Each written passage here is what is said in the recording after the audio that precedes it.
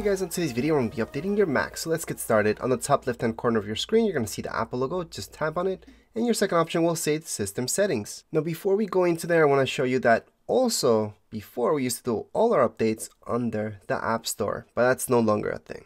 And just in case you have not set up Time Machine, I would set that up right now before you do anything, just in case.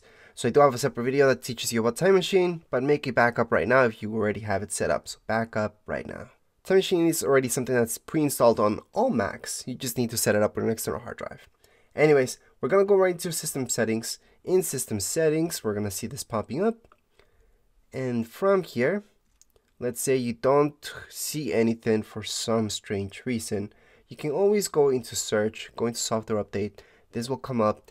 If nothing is loading for you, just turn off and on automatic updates, and that should refresh so you get the latest update, which is this one right here. If you click on more information, it's going to tell you exactly what you need to know about this particular update.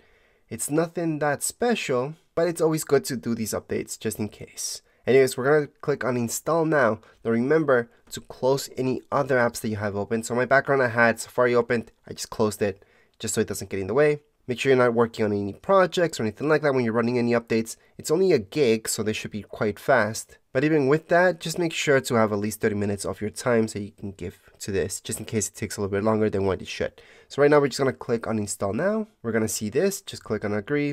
And then from here, it's going to download the update. So right now we can see it's downloading. After download, you can just leave your Mac at this point technically because it's just going to restart by itself. It's going to have a little countdown on the side. And then you're going to see an Apple logo loading bar, restart, and you're all done with the update. It's that easy. So no, you don't need to be in front of your computer for every second that it's downloading or installing the update.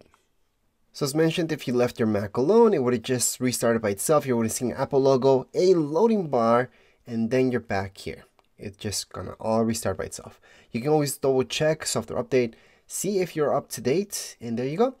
Also, if you don't see this right away, you can always go into the search area and just type in update. From there, you're going to see software update, and it's going to take you here again. Anyways, that would be it for this video. If you guys have any comments, questions, you guys can put it down here in the comments area. Don't forget to subscribe and like. Thank you.